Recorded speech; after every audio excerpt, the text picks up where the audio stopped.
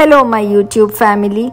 In today's video, we are going to discuss about the sixth goddess from the list of the 10 Mahavidya goddesses.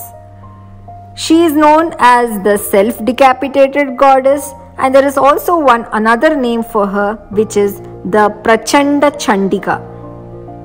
Now there are several stories about the origin of goddess Chinnamasta, but most of them tell us that the goddess beheaded herself because she wanted to achieve a greater and a noble cause.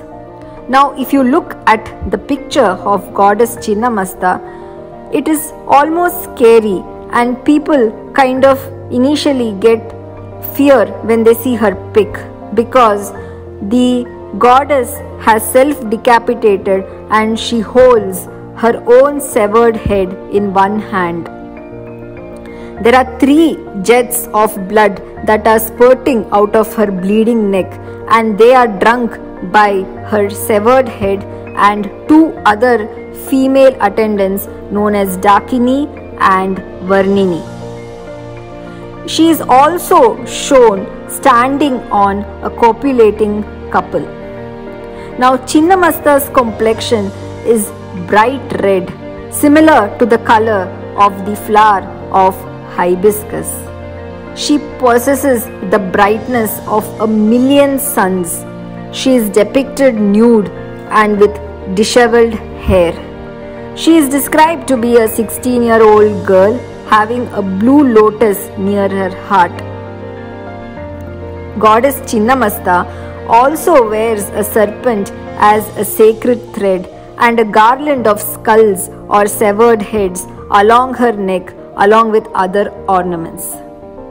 Now, why do folks worship goddess Chinnamasta even though she appears to be scary when you look at her photo?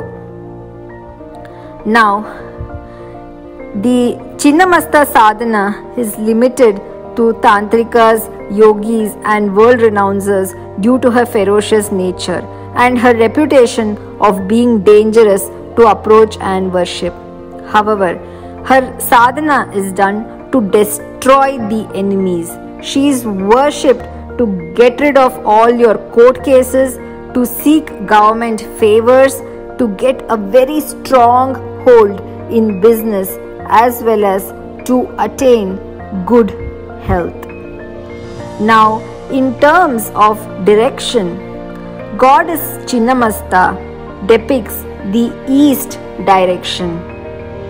And also, if you are a person who has a weak placement of Rahu in your birth chart, or if you are suffering from any issues related to planet Rahu, then you need to pray to goddess Chinnamasta in order to get protection from the ill effects of Rahu, and that way you will be able to lead a very peaceful life and you will stop seeing any of the malefic effects of the planet Rahu.